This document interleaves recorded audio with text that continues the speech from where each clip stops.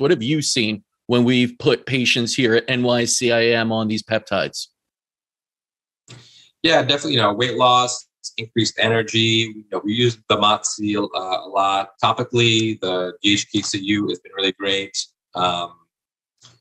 Yeah, patients reporting just overall, it just helps as an added bonus to their treatment program. It's not the whole treatment program, by far, by no means the number one thing to use with them. It's, I would say, a small adjunct to the total program of treatment they're getting here, but they are definitely benefiting from it.